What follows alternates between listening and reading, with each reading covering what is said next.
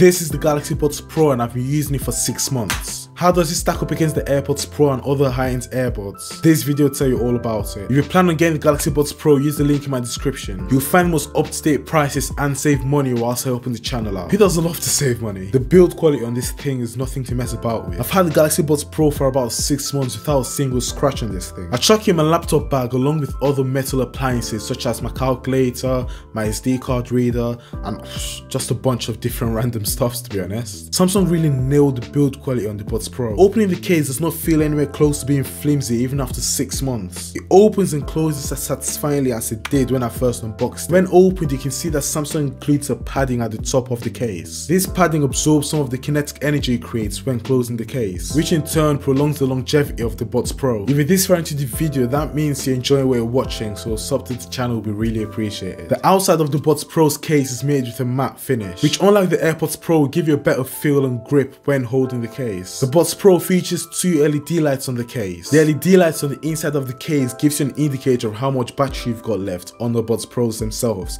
whilst the LED outside the case gives you an indicator of how much battery the case has. The Buds Pros are IP7X rated, which means they can withstand a substantial amount of water, whether it be rain or sweat, or even when your Buds Pros fall into a puddle. The fit of the Buds Pros aren't the best of the best. I still think the AirPods Pro feels better in my ear, but something I'm still not understanding is why Samsung got rid of the wingtips. Those wingtips definitely provided some stability to the AirPods and made them less likely to fall out. Saying this doesn't mean that the Buds Pros fit terribly. The sounds the Buds Pros produces is something I can guarantee will impress you. Firstly, it sounds miles better than the AirPods Pro. Like honestly, I can't even wrap my head around how bad the AirPods Pro sounds after using my Buds Pro for about 6 months. This is not me being biased at all because I still use high-end AirPods from other manufacturers, but I don't notice a major dip in sound quality. They still sound decent next to my Galaxy Buds Pros, but the AirPods Pro just isn't on that level. The AirPods Pros are louder than the Galaxy Buds Pro, but not by a lot. I don't know about you, but I'd rather have a great sounding speaker than a louder average sounding speaker. My brother has the AirPods Pro, and when I got my Galaxy Buds Pro, I gave it to him,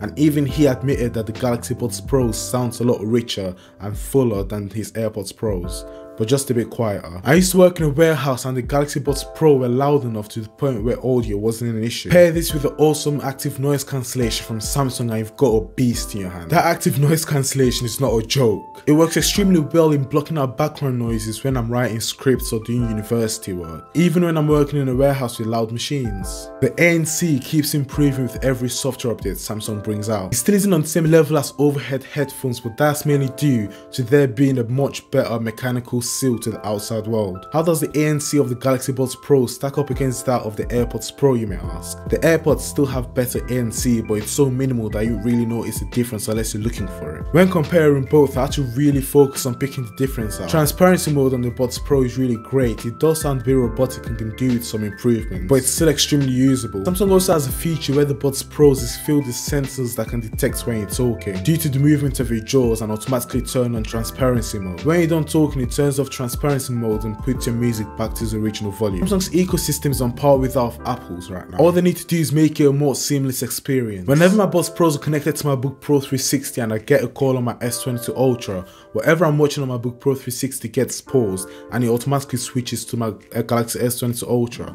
When the phone call is done, it switches back to the Book Pro 360 and I can continue listening. That's a great example of seamless connectivity. The battery life of my Buds Pro has been excellent. I only need to charge the case once every 2 days. I leave my Buds Pros on with ANC in my ears all day because I'm always working trying to pump these videos out for you guys. So if you can hit that sub button, that's going to really be appreciated. Hitting that sub button is going to guarantee you high quality tech content. It's a win-win. My Galaxy Buds Pros last at least 5 hours with ANC on before I have to put them back in the case. And even with 5 minutes of charge, you can get over an hour of listening. This is because they come with fast charging. You can charge the case of your Buds Pro using a USB-C wire or wirelessly. This is great for convenience. Watch this video here to see my initial review of the Galaxy Buds Pro. It's going to be really relatable to you because you have a similar experience to me. Use the link in my description to get the most up-to-date price of the Buds Pro and you're going to save money. Like and subscribe if you haven't already. Follow me on Twitter and Instagram, link in the description or just type in Tech with Tech. And I'll catch you in the next one.